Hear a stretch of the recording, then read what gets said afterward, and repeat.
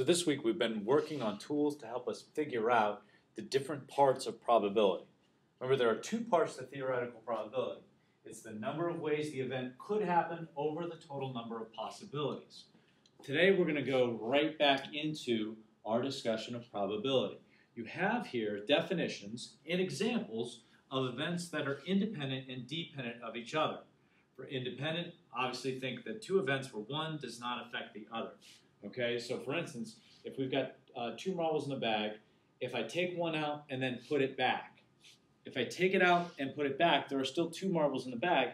I haven't changed anything with regard to how many possibilities there are. You think of it this way: if I flip a coin and I spin a spinner, what I flip on the coin has no effect on what I spin on the spinner.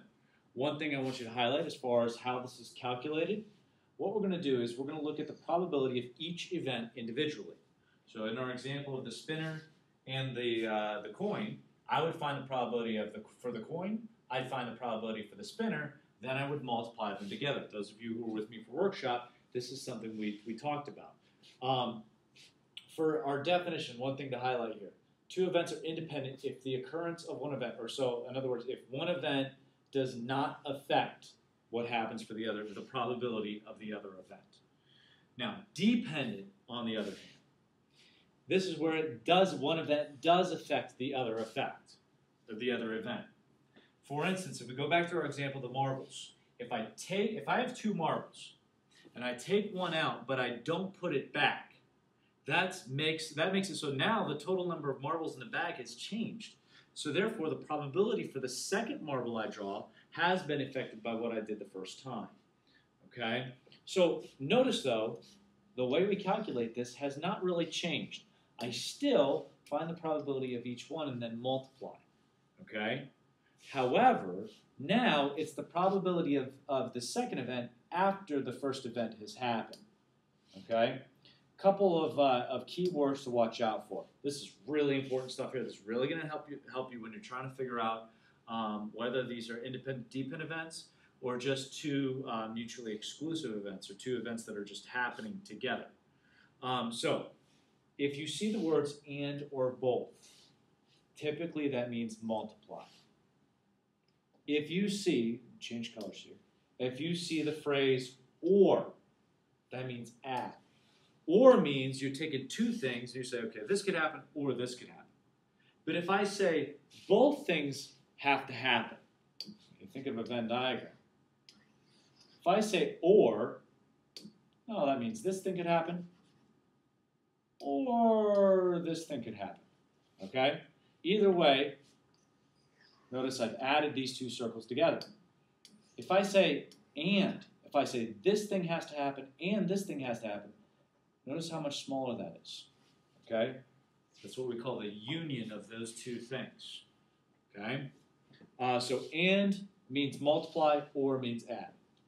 First thing we're going to do, we're going to talk about how we determine whether or not two events are independent or dependent.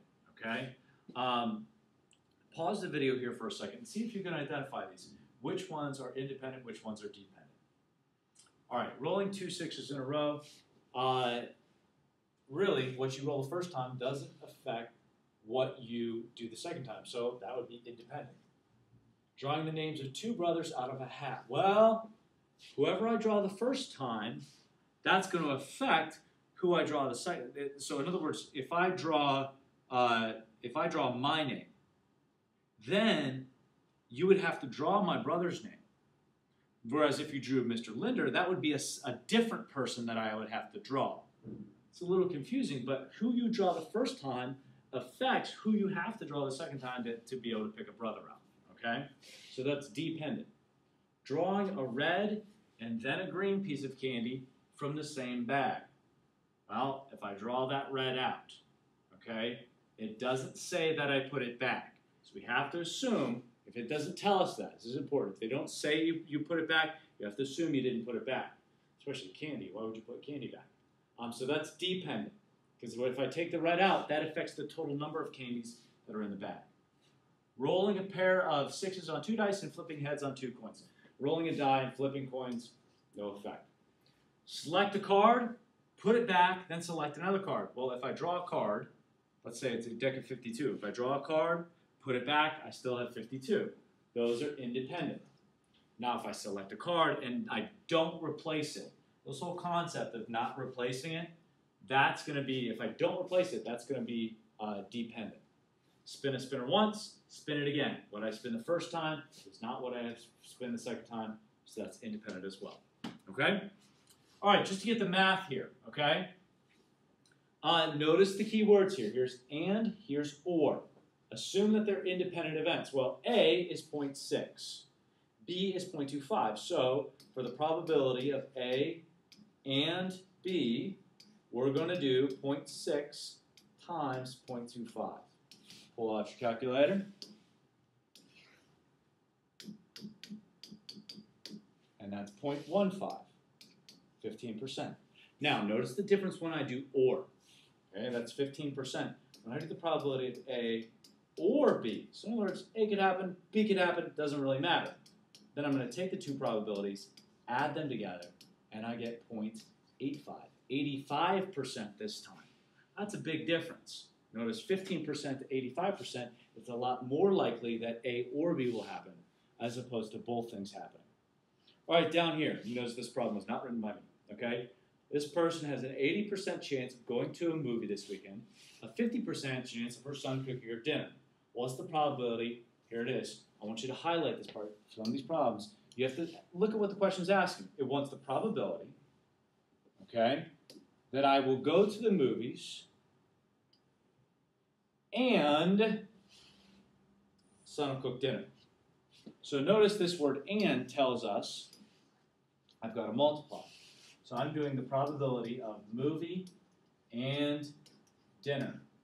So I just take these two percents. Now percents, I got to change the decimals before I multiply. So 80% chance for movie, 50% chance for dinner, 0.8 times 0.5, 0.4. 40% chance that both things will happen. Okay? That's the basic math. Let's dig into a couple more difficult problems. All right. This is an oldie but a goodie. We're going to deal with fractions now. All right? So we have a box that contains 5 Mike and Ikes, 2 sugar babies, 3 good and plenties. First thing we need to do, let's do 5 plus 2 plus 3. 10 total pieces of candy, right? If Sarah randomly selects 2 boxes, what is the probability they will both be Mike and Ikes? So probability 2 Mike and Ikes. Okay? Now, if she's selecting 2 boxes, notice it doesn't say she takes 1 box out, puts it back, and pulls another box. So what that means is we have to treat this as kind of 2 separate events.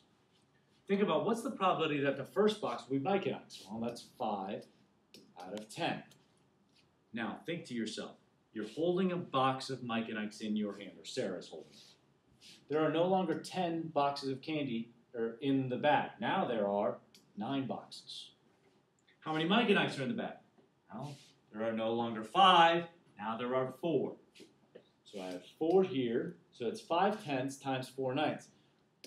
Let's multiply the fractions. So you can either multiply the tops, multiply the bottoms, and then simplify. Or, remember, I can take 2 out of here. This becomes 2. This becomes 5. I can simplify my 5 over 5 becomes 1 over 1. And then this is 1 times 2 is 2.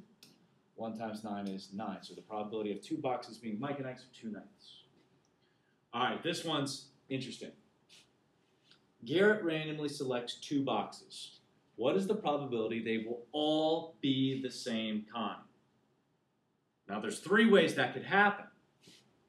I could get 2 Mike and Ikes, or, keyword there, 2 sugar babies, or 2 good and plenties. So we have to go through this 3 separate times, okay? So the probability of the same is going to equal these 3 probabilities together. So the 2 Mike and Ikes we've already done. That's 5/10 times 4/9. We'll go through the math later. Or, I should jump out at you. That's plus. 2 sugar babies. All right. So I got 2 boxes of sugar babies to begin with, okay? Now, this is a separate problem. once I've done this, I assume I'm back to 10, because these are two different things, right? I wouldn't draw two Mike and Ikes, then go back in and try and get two sugar babies, okay? So two separate events here. So for these sugar babies, I start with 2 out of the 10. I'm holding a box in my hand, which means I only have 9 left. And I only have 1 box of sugar babies in there as well, all right? One more step, plus 2 good and plenties. Well, we start with 3 good and plenties. That's 3 out of 10 times, okay, 2 out of 9. Notice each number went down, but only because I'm drawing the same number out. Now, I'm going to go ahead and do my simplifying here. Remember, this was 5, and this was 2, and then these cancel. So this was 2/9 plus, all right, this can be 1/5. 1 times 1 is 1. 5 times 9, 45. Plus, this 2 and this 10 can simplify. 3 times 1 is 3. 5 times 9, 45. Okay, oops, I missed one, but that worked out, didn't it? Because to simplify, or to add fractions, I need common denominators. So it looks like my common denominator here is going to be 45. So multiply this by 5, this by 5. So that's 10 45ths plus 1 45ths plus 3 45ths. The math is not hard here, it's just long. So 45 is my denominator, and then 10 plus 1 plus 3, 14 45ths. That's my probability that I would have the same. Okay? Before you get completely overwhelmed by that, don't worry. Most of the problems are not that hard. Let's take a look at some independent events, okay, that you will flip a coin and have it land on heads. Well, what I flipped the first time does not affect what I flipped the second time. So if I flip 2 heads, well, the first time I flip it, that's 1/2, right? 1 head out of 2 sides. So for the first flip, that's my probability. For the second flip, that's my probability. That's 1/4. 3 times, 3 heads. First time I flip it, 1/2. Second time I flip it, 1/2. Third time I flip it, 1/2. 1 times 1 times 1. 2 times 2 times 2, 1/8. 5 heads in a row. You get the pattern here. First time, first flip, second flip, third flip, fourth flip, fifth flip. They're all 1/2. It doesn't change based on how many times I flip it. But I do have to multiply each of those out. This gives me 1 out of 32. Okay? Independent events are pretty easy. All right, 2 speakers are needed for a school assembly. 2 girls and 3 boys volunteer. So total, let's get our total number of possibilities. We have 5 volunteers. Their names are put in a hat. One name is selected and not replaced. I want you to highlight that. Right there, that tells us this is dependent events. First step, is it independent or dependent? Find the probability that both are girls, G and G. Well, the probability that the first is a girl is 2 out of 5 times. Now I no longer have 5 volunteers to choose from. Now I have 4 volunteers. I also no longer have 2 girls to choose from. Now I only have 1 girl to choose from. So that's 1/4. And now I can do my cross simplifying here.